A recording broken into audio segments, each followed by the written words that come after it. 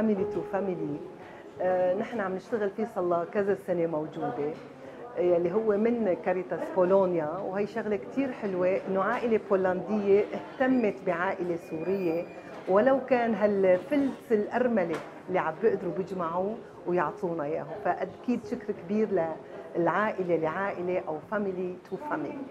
ونحن ضمن العمل اللي عم نشتغل فيه عندنا عده مجموعات، وطبعا الشيء الحلو نحن ميزنا حالنا فيه انه كل مجموعه تسمى باسم احد مثل ما بيقولوا القديسين.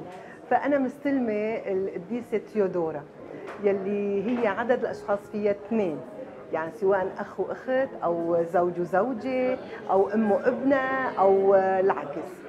وطبعا مشكورين كثير المشروع اللي قاموا فيه فاميلي تو فاميلي، لانه فعلا سد احتياجات كبيره للناس بعد هالظروف الكبيره اللي عانوها.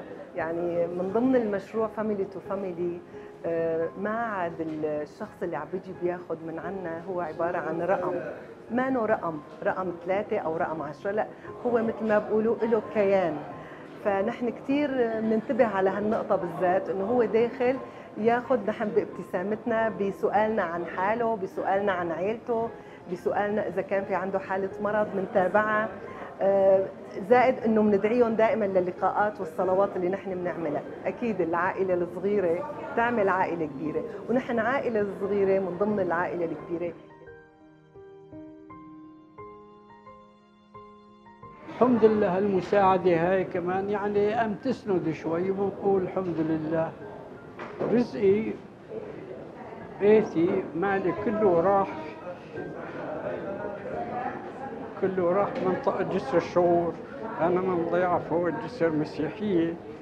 إيه صاروا 10 سنين ياخذينا. أنا كان يطلع عندي موسم زيت وزيتون أبيع أعيش أنا ومرتي. أولادي عندي أولاد متجوزين، كل واحد عنده يكفي حاله. شكرا.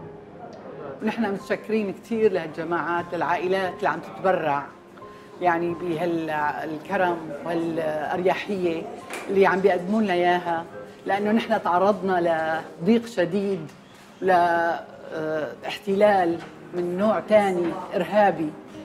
وأنا بنتمي لقرية اسمها الغسانية، احتلوها الإرهابيين المسلحين، فطلعنا هربانين من الغسانية وجينا على حلب لجوء عند أقربائنا، وخسرنا كل ما نملك، الأراضي والبيوت كل شيء.